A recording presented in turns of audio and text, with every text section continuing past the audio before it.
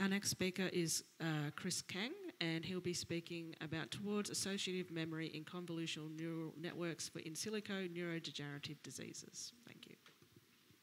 Okay, hello, my name is Chris, and I'll be discussing our research on brain-inspired modeling of neural networks.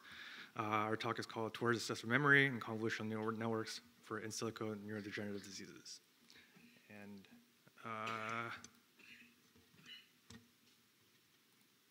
we have no disclosures. Okay, I'd like to start out with a small motivating scenario. Consider a patient who has recently noticed problems with memory, such as forgetting names, events, or appointments. A healthcare provider may suggest cognitive screening, such as a Montreal cognitive assessment. Here, the patient is asked to name images of 3 animals that are shown in front. In the first case, the patient can't quite recall the name of the animal. However, the patient manages to explain the context. For example, this is a beast that lives in the desert. Clinically, this may indicate semantic memory impairment. And in the second case, the patient can neither correctly identify the image nor offer contextual description of the animal. In this case, it may indicate impairment in semantic memory as well as in visual perception, such as in moderate to severe Alzheimer's or Parkinson's disease dementia. In the final case, a patient can neither accurately name the animal or offer contextual description. However, the answer they give is semantically somewhat similar to the image. This could be a problem of both visual perception and association, and anything ranging in between. Such ambiguity makes it difficult to assess the degree of impairment and to localize the cause from a cognitive assessment alone. So this is where the in silico modeling comes in. In recent years, the emergence of the intersection of neuroscience and AI has opened new ways of understanding the brain. And in our previous work, we have utilized similarities between the human brain and artificial neural networks to develop a brain-like in silico modeling approach that can aid in simulating dementia. However, while achieving promising results, the ANNs have shown some important differences compared to the human visual system.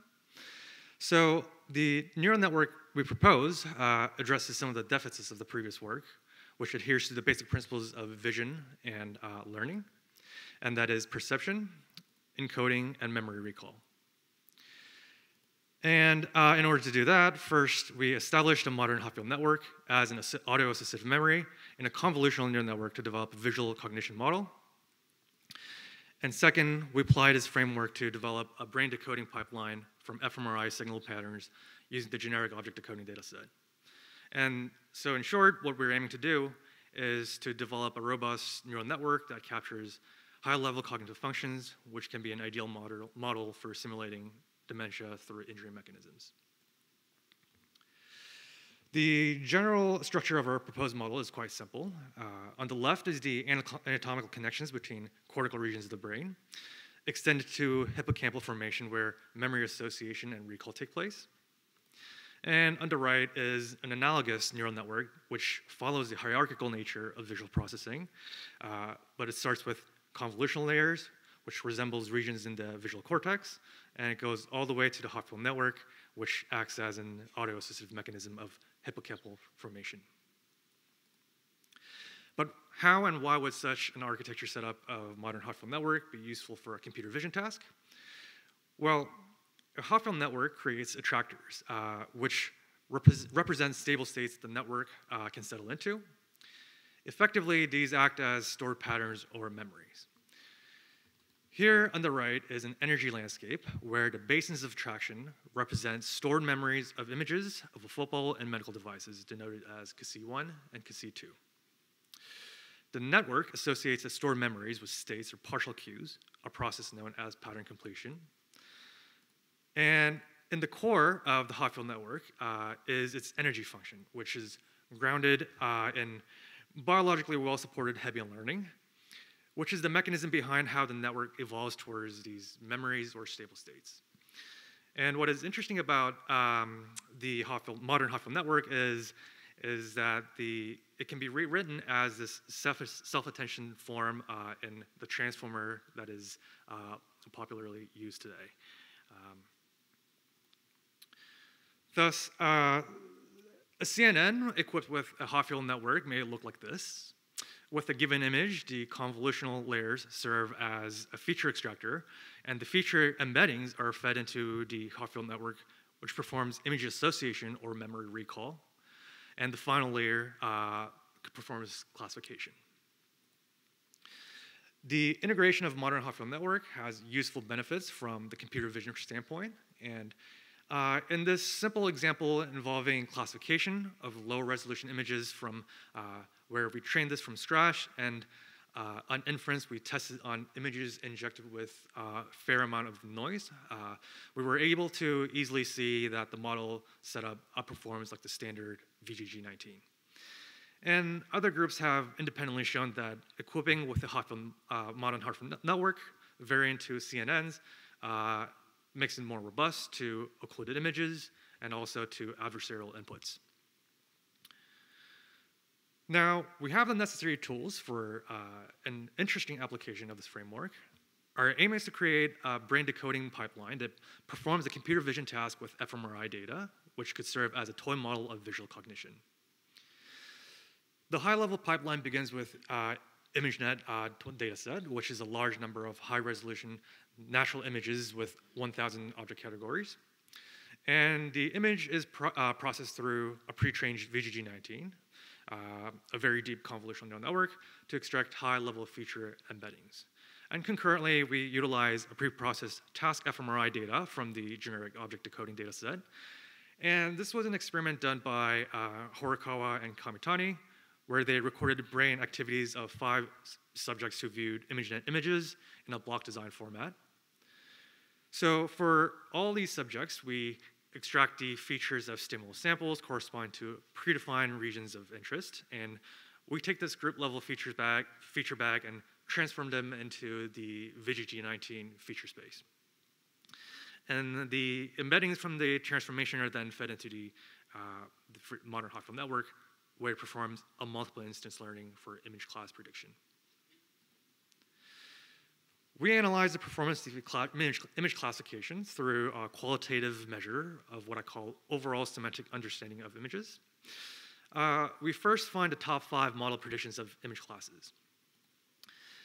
And then we compute all possible pairs of Will-Palmer similarity scores, which measures semantic word distance between the predictions, and we average them.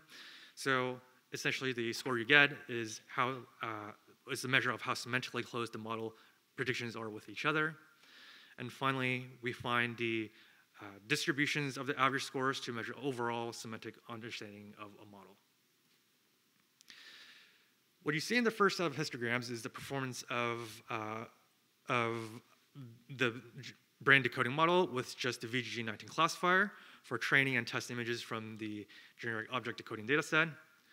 And on the right is the same experiment with VGG19 equipped with modern hot-field network. Qualitatively, the 2 sets of distributions are somewhat similar, but clearly you can see that the average similarity score of the hybrid model is more concentrated in the middle and consistent across the board. We can take these 2 brain decoding models now and perform a slightly harder task, which is feeding them occluded images.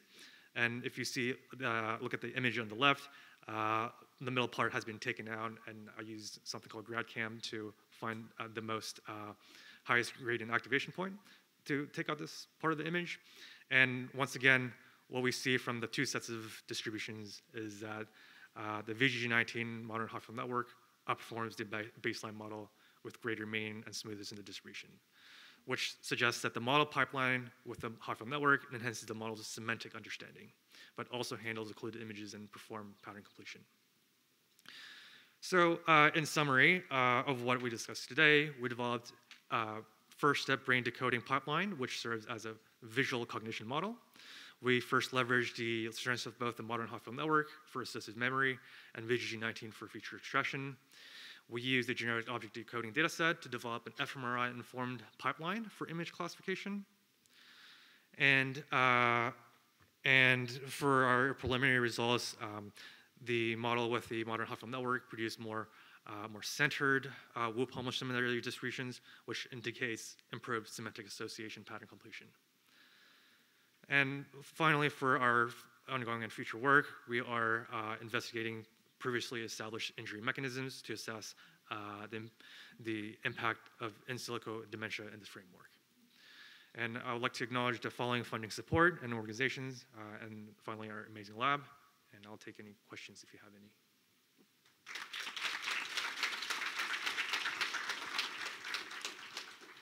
Chris, we do have one question that's come through the app, so I'll ask that first. Can the network that you have generate false memories as are common in humans? So are you talking about reconstruction of memories?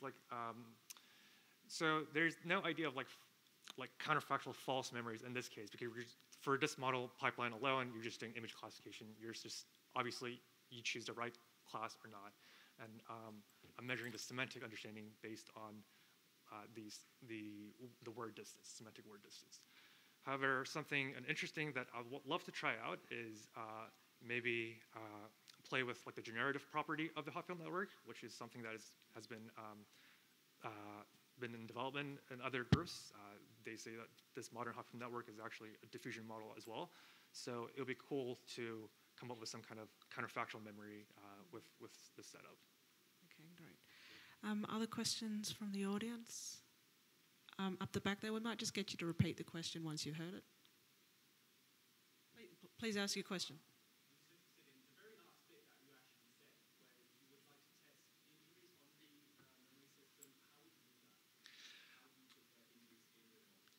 So we have members in the lab who've tried, in published work, they've come up with like an injury mechanism where you systematically prune synapses of a convolutional neural network, or systematically prune or get rid of like the neurons and see how the classification accuracy changes. So in the same context, you can do something similar with this VGG19 modern hot field network pipeline. I think you can obviously prune some aspects of the convolutional neural network, and then also play around with damaging the hot field network, the weights themselves. So. Okay, thank you very much, Chris. Okay.